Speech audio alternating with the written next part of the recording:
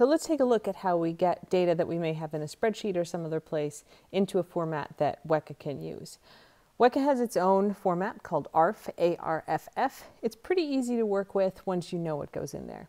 So what we're looking at here is an Excel spreadsheet with the data from the example that we did on whether or not to go to the beach. I can highlight the data here. I'm just going to copy and paste it, but you can also save this as a comma separated or a tab separated file and then open it up in your favorite text editor. This is small enough that it will be easy to copy and paste. So here I have it pasted in. It's automatically tab separated for me. Now what we want to do is surround this with the information that Weka needs in order to read the file. So there's three parts that we want to add here. The first line always starts with an at and then the word relation. And then we give it a name. So here we're going to call it beach. You can use any word that you want that's just going to describe what it is that you're trying to predict. It should be one word that comes after relation, but you can use underscores or put a bunch of words together. Just don't put any spaces in there. Above your actual data points, you're going to use at data, and that tells Weka that everything that comes afterward is the actual data points. And then in between the two of these, we want to describe what the features of our data look like. So here we have three features, the conditions, the temperature, and whether or not we go to the beach. Each of those features has to be named, and we put the type of it. Those all start with the word attribute. And then we want to put them in order that they appear on the line. So we have condition, temperature, and whether or not we go.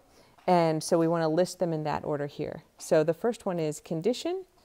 Now, we don't call it condition down here. We don't have a header, so you can kind of make up whatever name that you want. But it's good to keep it descriptive because this is going to show up in Weka later on.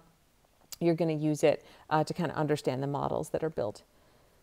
Since this is a nominal attribute, that is, it has categories, we follow it with curly braces and a list of all the possible categories. It doesn't matter what order you put them in. So put sunny, cloudy, and raining. The next attribute that would show up on the line is the temperature. So we do attribute, temperature, and that's just a number, so we use numeric. These are reserved words in Weka. Numeric is reserved. And then finally, we have whether or not we go to the beach. That's a yes or no. So we have an attribute that I'm just going to call the class. That's not a special reserved word, though. So you could call it beach going. You could call it whatever you want. And again, because it's nominal, we're going to put the two possible options. The capitalization here does matter. So yes and no. And that's it. This is what an ARFF file looks like. So we have relation as the first line and then some name that's going to describe the general thing we're trying to predict here. This word does not need to match anything else in the rest of the file. We have a list of attributes. They all start with this thing attribute. Then we give it a name and then we have the type. If it's nominal, we list the possible values. We do that for all of them in the order that they're going to appear with the data points that we give. And then the list of data points has at data in front of it.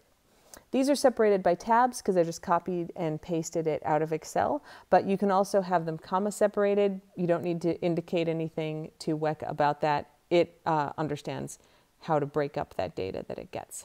So once you have this, you're going to go ahead and save it. I'll save this in my videos here. And we're going to call this beach.arff.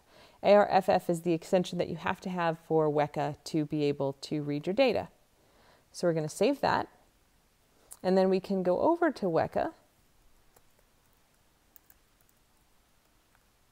And let's go to the Explorer. We're going to open this file.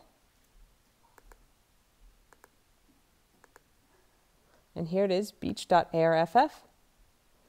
And we see that it's been imported here just fine. We have the condition, the temperature, and the class. We can see how it's all divided. And we could just do an initial test to see how well it can be classified. So let's just do naive Bayes. We'll do cross-validation on this for now. Start it, and we can see just with the data as we imported it, it does a pretty good job. We have correctly classified instances of 81.25%, which is great. Our ROC area under the curve is 0.937, which is excellent. So this data by default it was created to make it easy to build a model, and in fact, it's doing a pretty good job. We're going to investigate this model a little bit deeper in the future, but the point of this exercise was to get you familiar with this ARFF format, and here you go. This is what it looks like.